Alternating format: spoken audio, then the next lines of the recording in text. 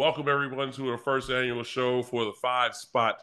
I'm your host, Donovan McNabb. I'll be joined with Armando Salguero, and we'll give you the X's and O's and also break down a little bit of the gossip that's going on in the NFL and why things are happening this far in the early part of the season. And I think it's time to start right now with some of the injuries that have happened over the weekend or in the last 2 weeks and how they're going to change the landscape of these organizations. Nick Chubb, obviously, in the big injury that we seen with his knee last night. Austin Ekeler, Saquon Barkley, Shaq Thompson for the Carolina Panthers suffered an ankle injury. Aaron Rodgers, as we know, has the Achilles injury. Odell Beckham, in the ankle injury he suffered Sunday. Joe Burrow in the calf, re-aggravating the calf injury. Devontae Adams in the concussion. Montgomery, as well as Gardner Johnson for Detroit Lions and what they're trying to do over there. But just Armando, let's start us out with what's been going on right now in the talk in Cleveland after losing Nick Chubb last night. Yeah, I mean, Donovan, first of all, thank you for allowing me to be on your show. Thank you very much. Thank you for joining us. No, of course. It's gonna be fun. We're gonna have a great time on the five spot. So this Nick Chubb injury, bro, it goes beyond the Cleveland Browns, in my estimation. This is one of those things where, look, I'm not comparing it to a war injury, but when men see other men fall and go down, and it moves you, because that was terrible. Absolutely. ABC didn't show the replay, but people got on social media and saw that replay, and it was atrocious looking, gruesome. Agreed. And the reaction to it, I mean, like, you're an ex-player. You were in the battles on the gridiron. When you see that, does that not go to your heart? Does that not, like, make you, like, that could have been me? You know, the wild part, Armando, is you go beyond football. And I think when you see an injury like that, when you're on the field, and a guy that you've been working out with, you've been training with, preparing, you go into battles with, and you see that hit, the only thing that you can think about is his future. It goes beyond the game. It goes beyond the X's and O's. It's more about hopefully, and you're praying to yourself that this is not a season injury, let alone a life-threatening injury. And I think for Nick Chubb, who suffered a knee injury back in college, I believe, and then suffered another one just a couple years ago, the tough part about it for Nick is he's 75% of that offense. And now what does that do for Stefanski in this offense going forward, for their passing game and more importantly for their run game? Remember, Kareem Hunt's no longer there. So now it's kind of going to be a makeshift kind of a running attack. But again, for Nick Chubb, I mean, arguably he's the one or two as far as the best running back in the NFL, and to see him go down like that on national TV is tough for all former athletes and active athletes. You know what it also does? It really joins the argument and the debate about running backs getting paid. And now, I know what happens next. Running backs are going to say, this is the reason we should get paid. You know 100%. What clubs are going to say? This is the reason you shouldn't get paid, because you're out there, and at any moment, if we invest huge dollars in you, this could happen, and now the huge dollars are on IR. Well, it's funny, again, because the names that I mentioned, there are 3 running backs in that list that are major to their organization, meaning Austin Ekeler, he battled for the rest of the running backs to try to get new contracts because he's trying to get a new contract. Saquon Barkley, a guy who stood on the front line, started a Zoom call, he and Derrick Henry, to talk to the other running backs about getting a contract. And then Nick Chubb being a big supporter of being able to try to uplift the running back position because of how important they are to ball clubs. And then you throw Montgomery in there in Detroit, of what he was doing over in Detroit in the run game to take pressure off of Jared Goff. But again, it goes back to the decision has to be made for these running backs to get a little bit more attention in what they are. And the tough part about it is it's not just the running backs that are in a bad situation. Receivers in a bad situation. Tight ends are in a bad situation. Look, Cleveland lost their best offensive tackle or offensive lineman just 2 weeks ago in the first game of the season, and he was their best player. And so I just think for where we are right now in the running back situation, to see Nick Chubb go down is heartbreaking because he's such a great player. He's such a good guy in the community out there in Cleveland. They really stand behind him. And I hope he's able to bounce back from this injury and come back and play at that high level that he was playing with before the injury. What's your confidence level that Deshaun Watson, who's, speaking of contracts, a very large contract, fully guaranteed, $230 million. What's your confidence that he can put that team on his shoulders now that arguably their best offensive player is out for the season?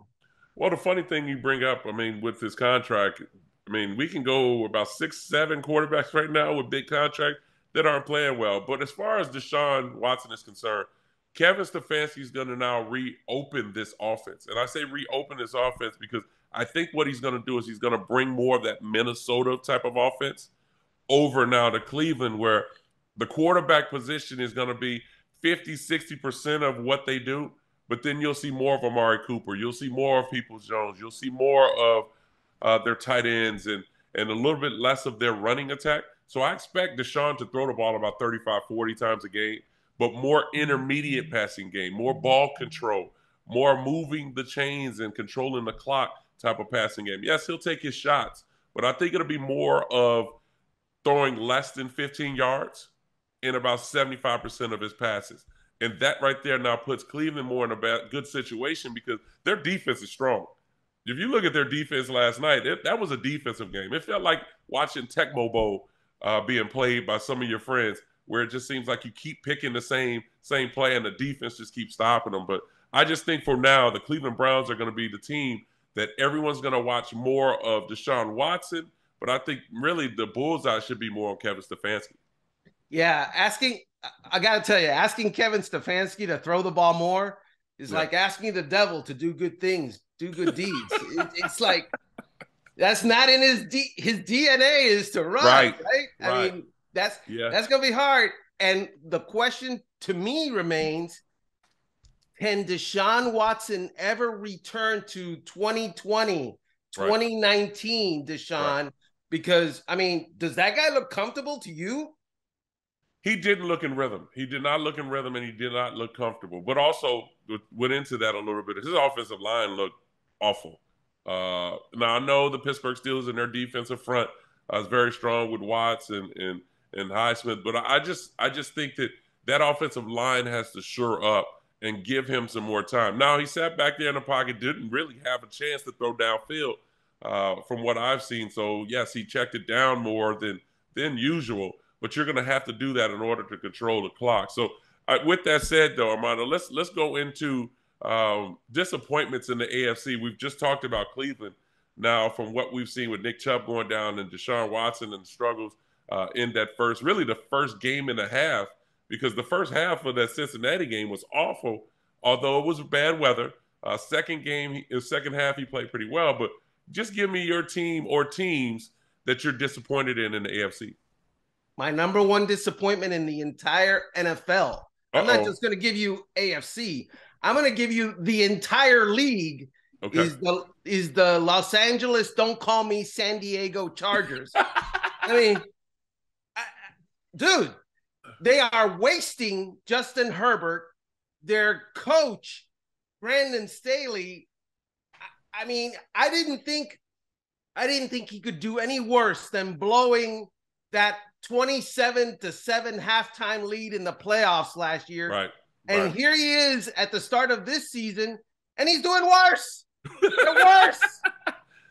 But let me add to that. I mean, Kellen Moore comes over from Dallas, having one of the top-ranked offenses in the last couple of years, and having Justin Herbert, because everyone want to always talk bad about Dak Prescott and the Dallas Cowboys, but having now Justin Herbert and Williams and all of these weapons, Ekeler and the wide receivers, and then having Everett at the tight end position, you would think that they would come and kind of run a little bit more ball control and take shots downfield. But it seemed like they were just trying to run the ball with play action. Is it more of Kellen Moore trying to get adjusted to Justin, or is it just Brandon Staley just continue to mess things up? Well, I grant you, Kellen Moore and Justin Herbert is a marriage still, trying to understand each other, what time each other wakes up, who likes coffee, who, what side of the bed are we sleeping, all that stuff. Right. But Brandon Staley, he is a defensive coach, not a defensive as in sensitive, a defensive as in defensive minded, although he is kind of sensitive. You heard that quote the other day in the press conference, right? Yes. Yes, that? You did. Yes. I think a lot of people sort of wondered whether that Jacksonville loss would carry. I'm not worried about the Jacksonville loss. The Jacksonville loss hasn't carried on to the season whatsoever. If you've seen our training camp or you've seen the way we've played in the first 2 games, it hasn't had an impact on our team whatsoever.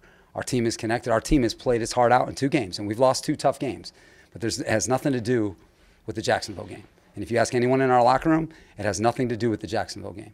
And that's just the truth. It's a convenient storyline for you and for everybody else, but it's not the truth. We've lost 2 tough games, but the guys in that locker room, the men in that locker room, they are finishers and they have what it takes, and we're excited to prove ourselves. You know what that sounds like to me, Donovan? An insecure beta male. That's 100%. What that sounds like to me.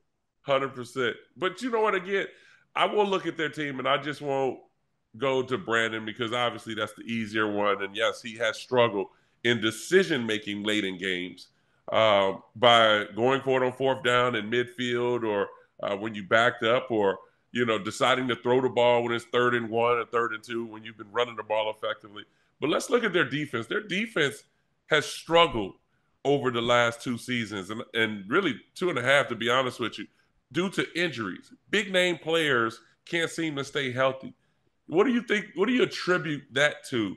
Because they put so much money into their defense, and they still haven't been able to execute. I'm not going to give you the injury excuse. Sorry. I'm going to – I need a hammer because I still am going to hammer, my man Staley. He's a defense coach. He was a defensive coordinator. Look, let's just put it out there. Right. The Miami Dolphins threw Tua Tagovailoa threw for 466 yards. They played man coverage down after down after down against Tyreek Hill, who went off for 215 yards. Right. You know what Tyreek Hill did last week? 5 catches, 40 yards against the New England Patriots. Why? Because their defensive coach decided, that's not going to happen. No.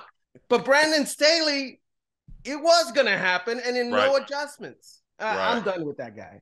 All right, let's move on. My choice was the Cincinnati Bengals. I expected Cincinnati to elevate their game. Now you say we're not going to use the excuse of the injuries, because if you're playing, you got to play effectively. But Joe Burrow, to me, like Deshaun Watson, just does not look in rhythm, just does not look comfortable. Seems like he's not really recognizing and seeing the coverage that he expects in his pre-snap read. I'm expecting a little bit more out of Jamar Chase, out of T. Higgins, although T. Higgins had 2 touchdowns late in the game against Baltimore this past weekend. But more importantly, I mean, you got Joe Mixon. You have weapons in Tyler Boyd and Jamar Chase and Higgins, and then your tight end has been so effective over the last 2 years. And it seems like Joe Burrow, to me, I don't know if he's just because he got the contract, people bring the contract part up, but he got the contract, and he just can't seem to put things together. I look at Joe Burrow, he's completing under 60% of his passes. He's thrown 1 pick and only 2 touchdowns in 2 games. Rushing-wise, they've only ran the ball 35 times for 141 yards. If your quarterback is struggling, you would think your offensive coordinator would decide to run the ball a little bit more to take your pressure off of you and maybe set up the play-action game. And their defense just hasn't been the same. So I know people have been talking about where they were the last 2 seasons. This is a new year. And for a quarterback that's coming off of an injury, a calf injury, which we've seen with the Jets, with Aaron Rodgers having a calf injury coming back in, and we've seen what happened there, I'm expecting a little bit more out of the Cincinnati Bengals. So I'm going to say something crazy, and I'm going to say it to you because you accept my crazy. It is about the injury for Joe Burrow. It's about the calf injury. It's about not playing during training camp and the preseason. Boom. It's all about that for him, because when he doesn't practice, when he doesn't get the full Reps. A to Z, ability to prepare, he's not Joe Burrow. And furthermore, because it is a leg injury, I would say to you, 50% of the quarterbacks who struggle not because of their arm, but because of their legs. Russell Wilson last year, that was a leg problem. Dan Marino at the end of his career, legs. And maybe I'm wrong. I mean, you're the quarterback, right? Yeah. Legs, kind of important. You know what's funny? In being a quarterback and working with quarterbacks, I'm watching a lot of these guys and their techniques as they train, where they're training pretty much of utilizing all arm, no legs.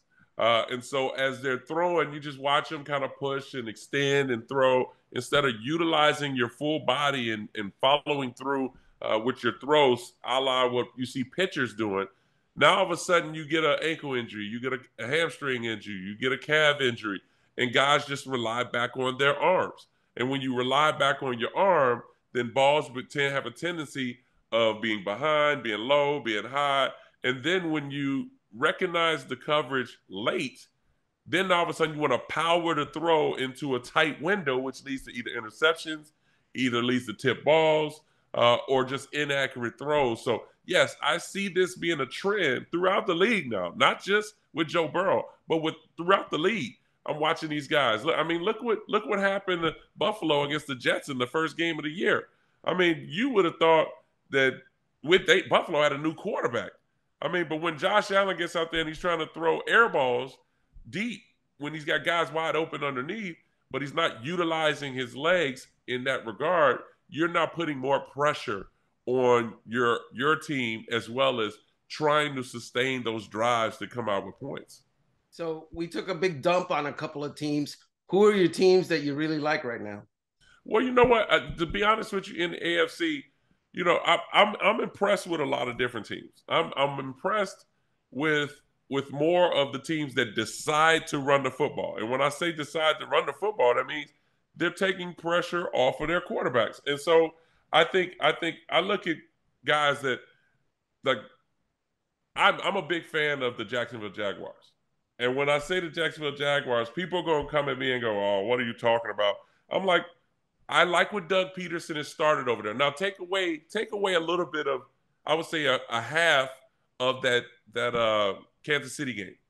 I thought what I seen from Jacksonville, running ETN, utilizing the quick game, trying to get the ball in Ridley's hands, trying to get the ball to their tight end in Ingram.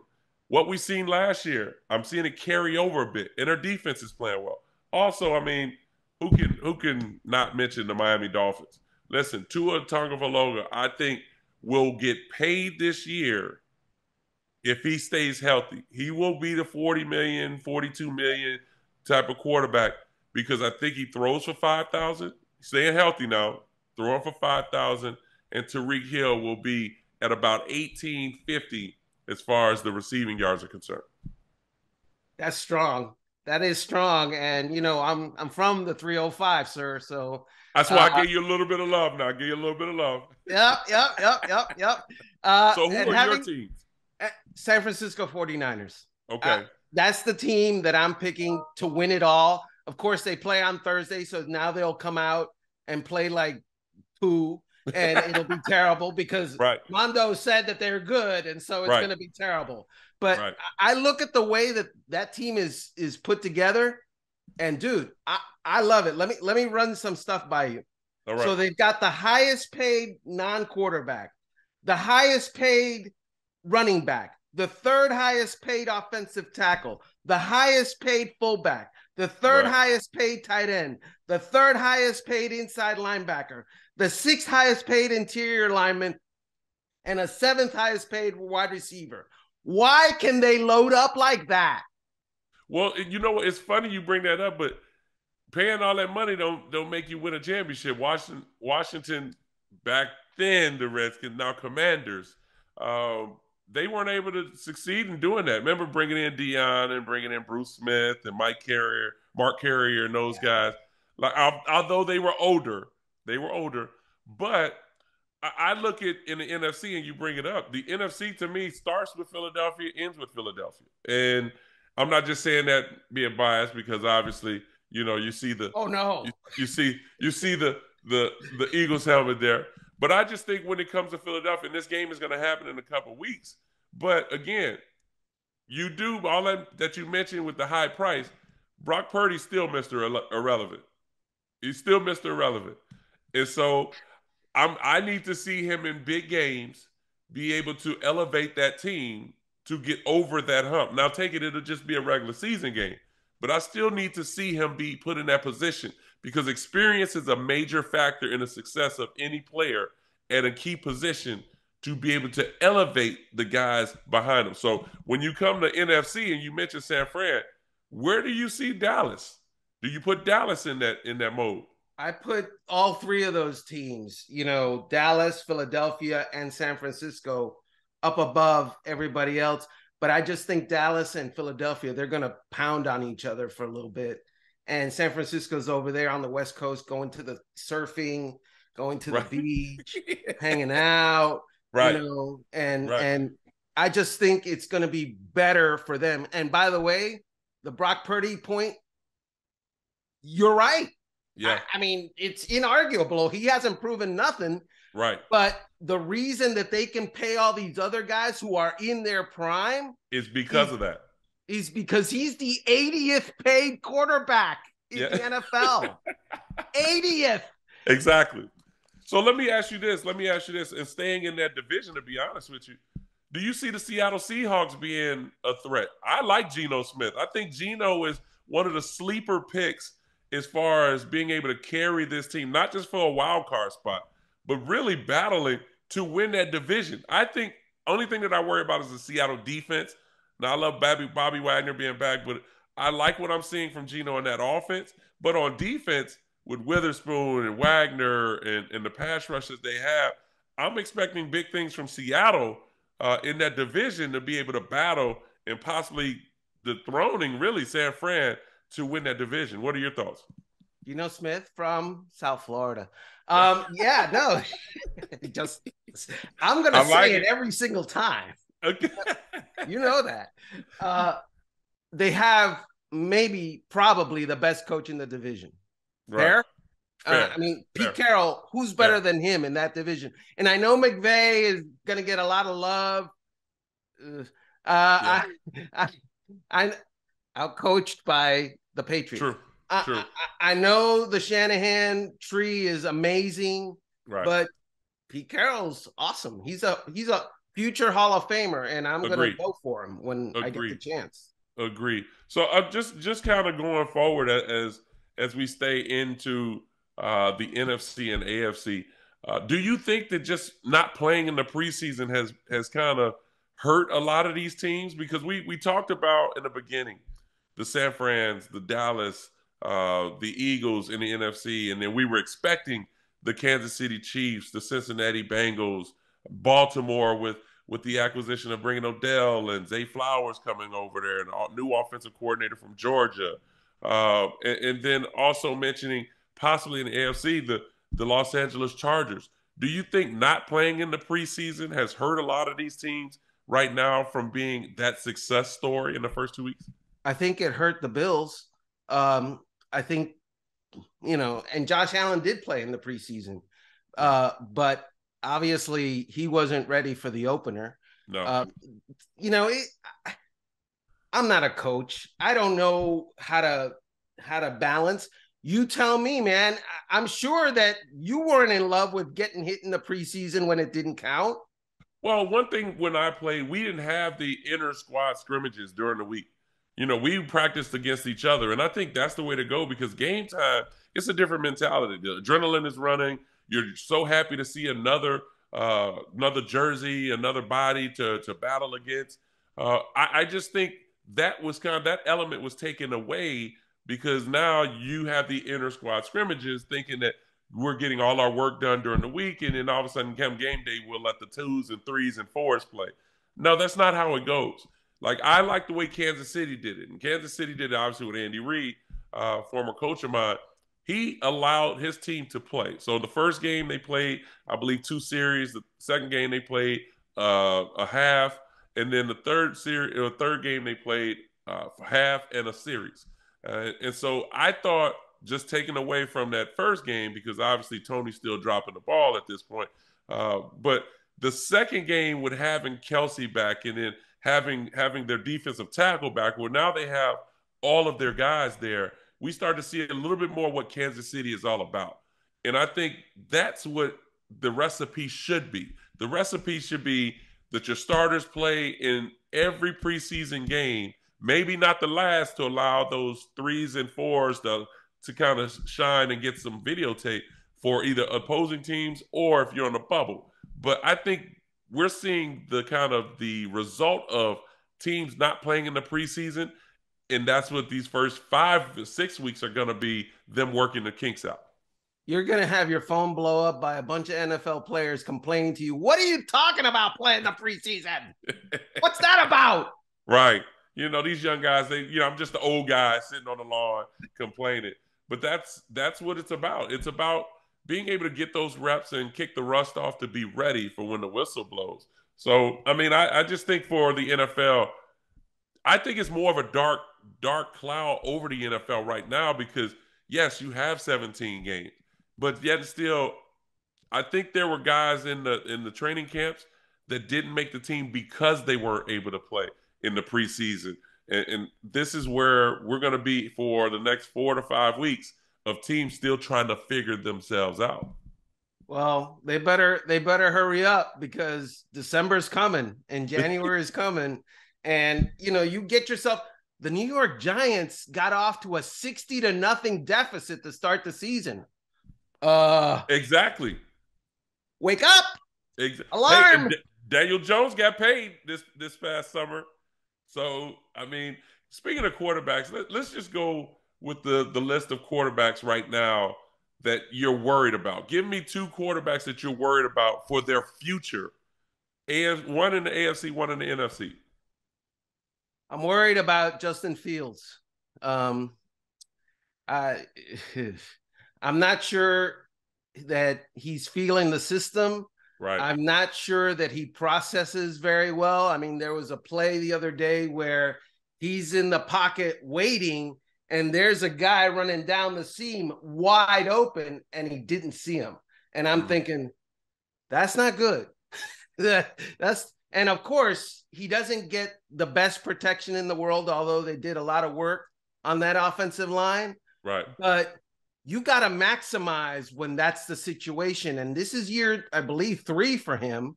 Yeah. It's time. It's time. And, we're not going to be talking next year about, well, it's the coach's fault because he's on his second coach already. We're not going to be talking about it's the offensive line's fault because they've addressed that to a certain degree. The focus is going to go, Justin Fields. It's on you, brother. What's up? I watched Justin, and he looks really uncomfortable. I don't know if the offense is suited around his ability, but he does look uncomfortable. And, I don't know the progression. I don't know the reads, but there were videos of guys running open, and his eyes were off to the opposite side and having a little bit of time, not being able to peruse the field and go through his reads and progressions. And maybe he would have found a guy and lay him sitting by the sideline or running down the middle of the field. But I look at NFC and yes, Justin Fields comes to mind first and foremost. But more, I look at in the AFC, and people always want to pound on Russell. And I'm not going to pound on Russell because I think Russell Wilson is a Hall of Fame quarterback.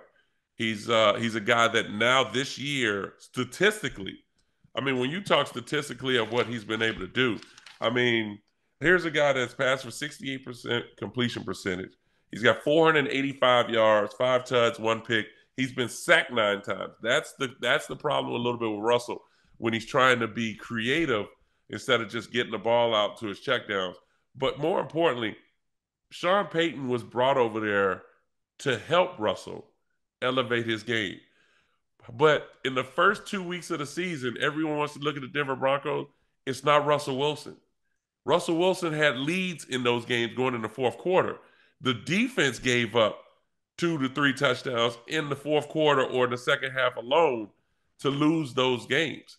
And so I look at more of, I worry about Russell because I think from a media standpoint, the fan standpoint, they're going to be barking of it's time for Russell to go, and then they'll bring up his contract. But in actuality, it's not Russell's fault why they lost.